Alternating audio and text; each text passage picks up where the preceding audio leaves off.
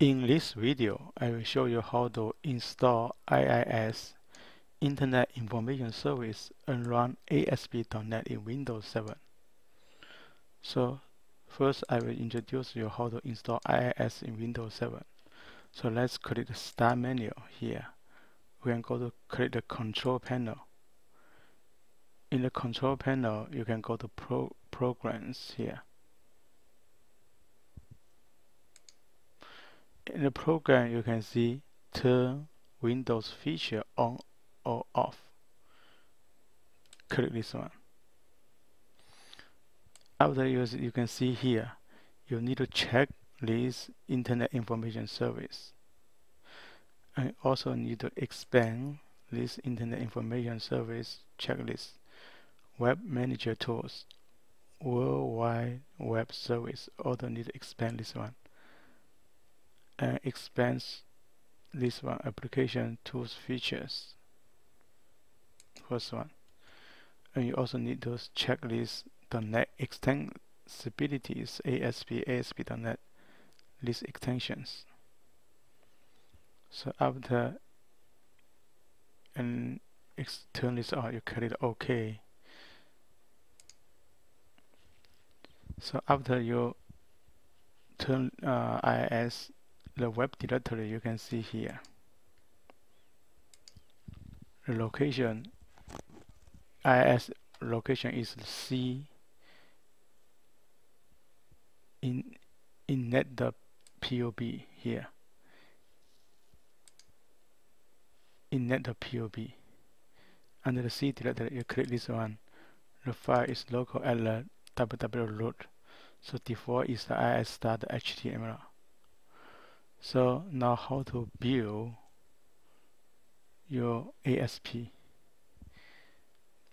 So let's go back to IIS. Now let's run IIS Manager. So go to this Start menu, type IIS. You can see here, Internet Information Service Manager. Run this one.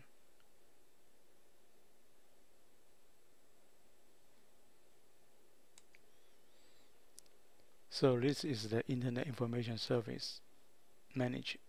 Click Site. You can click Add Website. You can add website to find the physical path and the site name. And you can select this one. Normally I select the ASP.NET V4.0, not this one, this one. So I already create this the wwwroot. You can see here, this the directory is located in you click base setting. You can see here the physical path is here, www here,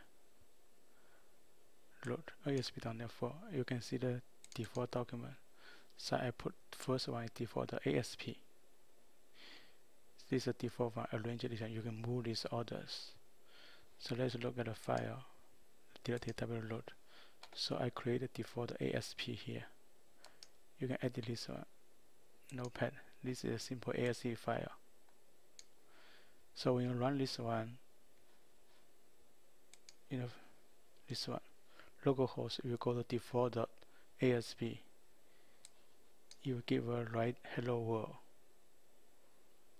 If you run the default.asp, the same, hello world, both is the same.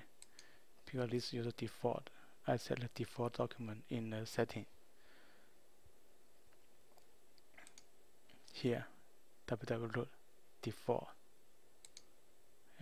Default order here. You can also add other defaults. Also you get default order is default HTML, index.html, IIS.html, default ASPX. So this is setting here. You can use to set any directory. So thanks for your watching.